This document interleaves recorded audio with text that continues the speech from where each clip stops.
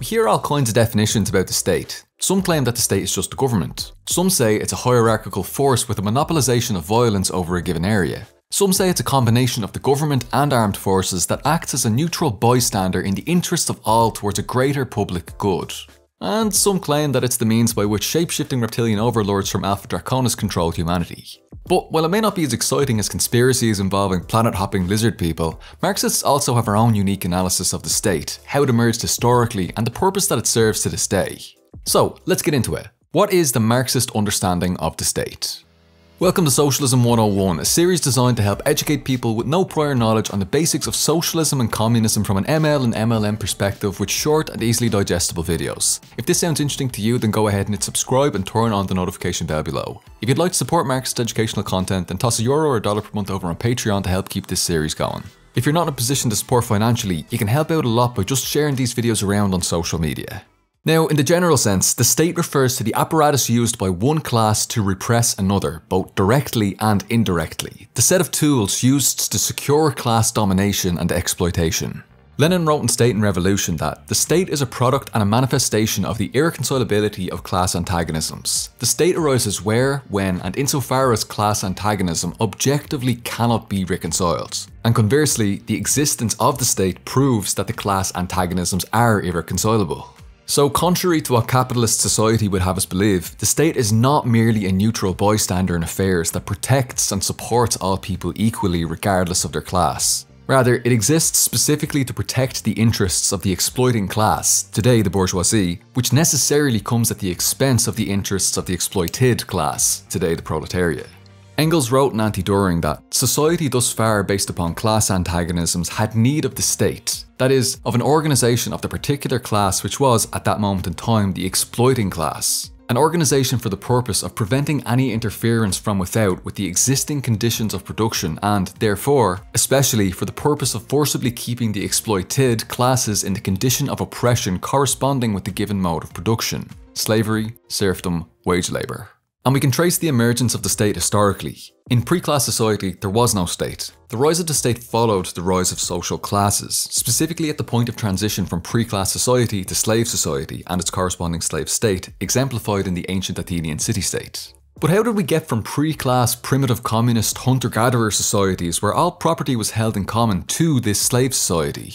Well, with the advent of agriculture and pastoralism, a new surplus of products came into being. The matrilineal mother right of primitive communist society was overthrown in order to facilitate inheritance and intergenerational accumulation under patrilineage. With the newly formed patriarchal family unit, private property began to accumulate across generations. Beyond pastoralism's ownership of animals, humans themselves quickly became private property, something which would have been impossible in earlier hunter-gatherer societies as there simply wasn't enough food to go around.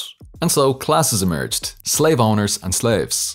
In contrast to the primitive communist mode of production, the new slave-owning mode of production depended on strict class divisions. However, as the slave owners were heavily outnumbered by the slaves, this mode of production could only be maintained by force of arms wielded by a group working in service of the exploiting class that was necessarily detached from the broad masses of society. The state was thus established by the exploiting class as a way of maintaining the class relations that had emerged from the private property that accumulated out of agriculture and pastoralism facilitated by the patriarchal family unit system of inheritance. We take armed forces like the military and the police for granted today, but prior to the slave state in pre-class society, it was the people themselves who used force. For example, one tribe might go to war with another tribe, but neither would have had detached armies or police forces as such. However, with the rise of class society, there emerged armed groupings that were detached from the broad masses of people, bought off by the exploiting class, in order to maintain the particular relations of production which benefited the ruling class. With the advent of slave society's slave state, the true people in arms organised for its self-defence in its genties, phratries and tribes was replaced by an armed public force in the service of these state authorities and therefore at their command for use also against the people. The ancient state was, above all, the state of the slave owners for holding down the slaves, just as the feudal state was the organ of the nobility for holding down the peasant serfs and bondsmen, and the modern representative state is the instrument for exploiting wage labour by capital.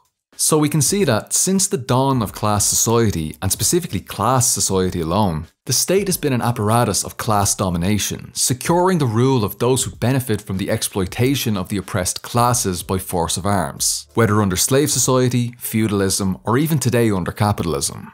Now, we've spoken a bit about the role of the state in general terms and why it emerged historically, but what is the state specifically? What are its constituent parts? At its core, Lenin writes that a standing army and police are the chief instruments of state power. But beyond this core of the military and the police, Engels further explains that it consists not merely of armed men, but also of material appendages, prisons, and institutions of coercion of all kinds, of which pre-class society knew nothing. When we consider institutions of coercion, this necessarily deepens and complicates our understanding of what constitutes the state. Suddenly we need to consider things like the education system and religious institutions and how they're used to reinforce a society's relations of production. A distinction thus emerges between repressive state apparatuses and ideological state apparatuses. Repressive state apparatuses refers to the police, the courts, the prisons, but also the army, and above this ensemble the head of state, the government and the administration. Repressive suggests that the state apparatus in question functions by violence, at least ultimately, since repression, for example administrative repression, may take non-physical forms. So these repressive state apparatuses constitute the core of the state that all Marxists agree on. The police, the army and the totality of the bureaucratic apparatuses used to violently enforce class dictatorship.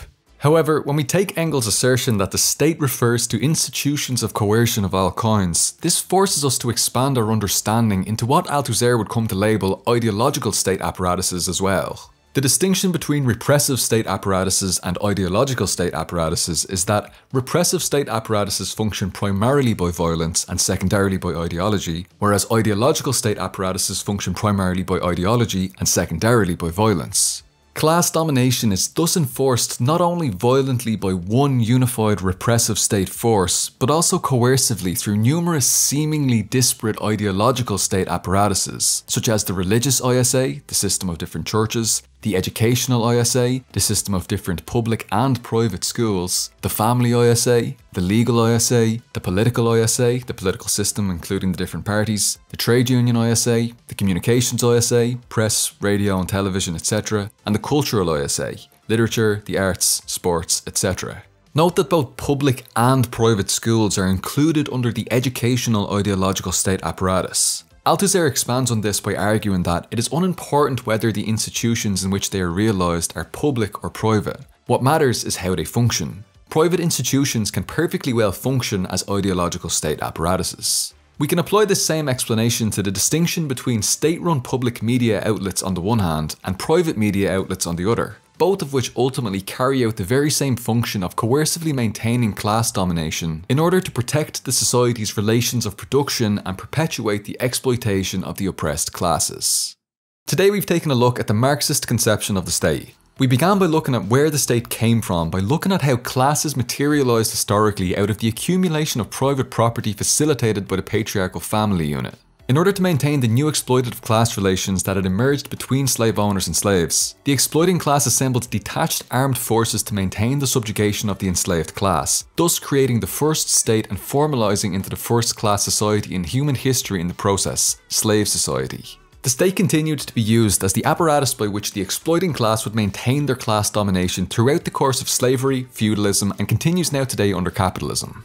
Following this historical explanation for the emergence of the state, we proceeded to look at what exactly constitutes the state. Firstly, looking at the core repressive state apparatuses of the police, military, prisons, courts, as well as the government, head of state and administration, all of which ultimately function primarily through violence. And secondly, we looked at the coercive ideological state apparatuses, such as institutions of education, religion, culture, family, the media, and so on, which, regardless of whether private or public sector, function primarily to ideologically maintain the exploitative relations of production in service of the ruling class.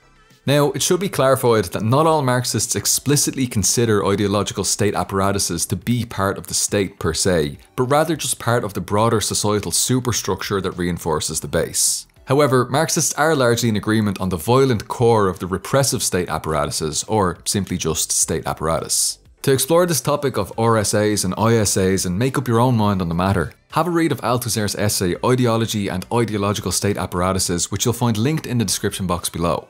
If you'd like a more thorough historical materialist explanation of how the state emerged with the transition to class society, which we very briefly skimmed over earlier, have a read of Engels' Origin of the Family, Private Property and the State. For more foundational works on the state, be sure to have a read of chapter 3 from Engels' Socialism, Utopian and Scientific, or the larger anti-Dühring from which it's drawn, as well of course as the monumental State and Revolution by Vladimir Lenin. All are linked below. After you've gotten through them, it'll be crystal clear that the state isn't just a neutral bystander that serves everyone equally regardless of class, as the liberals and conservatives would have us believe. Nor is the state itself the root cause of all social ills in society, meaning we can simply abolish the state and everything will be a-okay in the world. While private property remains intact, if we abolish the state there will continue to be classes of possessors and those who possess nothing. The possessing classes will then in turn simply use their wealth to hire their own personal private armed forces to protect their private property, which will once again develop back into a full state apparatus because capital necessitates expansion, and that expansion will necessitate further forces to maintain, and we'll find ourselves right back at square one. This is why Marxists emphasise that in order to abolish the state, we first need to abolish the conditions which have given rise to it historically, meaning abolition of private property and all class distinctions by proletarianising the entire population worldwide. Then and only then will the state be able to permanently be abolished, as we'll have torn out the roots of private property from which it grew. Only then will we finally be able to achieve stateless, classless, moneyless society. Right, thanks very much for watching this video. Hopefully you found it useful in one way or another and you have a stronger understanding of the Marxist conception of the state after it. We'll return to the question of the dictatorship of the proletariat and how the state withers away in a later video. Thanks very much especially to the supporters on Patreon who've made this one possible. Thank you Ian McShay, Ugopnik, Burku Gorilla, Ryan Hodgson, Soup, Madeline, Sonic232, Sagan, Michaela Schmid, Christian Napalis, Alfonso Dingo Torres, Southern Comrade, Mikalova, Rock Artist, Grangry, Todd Sprang, Nike Sage, Zakasi, Anglo-Irish Bolshevik, Amy Schmidt, Eloy Leslie, Thomas Ross and Wood, Jason Schmidt, Del Seabold, Train H13, Meowsfer, Mitch Schiller, Sixney Valen, Roja, MLM in Practice, Brian Ruiz, Eric Lindahl, ZK Goody, Coyle Rapp, Robert Jarzak, Doc Toma, Oyob Farah, Becky, Pastor Schubert, Mr. Miyamoto, Coyle King, Reverend Lonnome Hollywood, Wonderbad, JT Chapman, Jose, Joseph Shepard, Jack Schneidman, Comrade Amara, Wilt for the 99%, Spoop and Trailer Park Communists. Cheers everyone, agus slán go fóill.